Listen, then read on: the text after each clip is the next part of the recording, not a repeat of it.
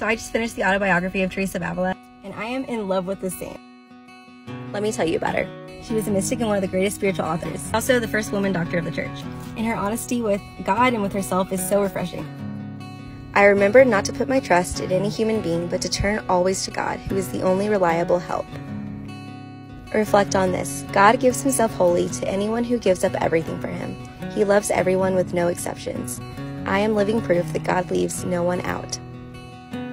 True humility does not cause inner turmoil and spiritual unrest. True humility creates the opposite effect.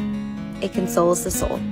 We are best occupied when we give ourselves entirely to the one who gives himself immeasurably to us. She's also the patron saint of Hallow.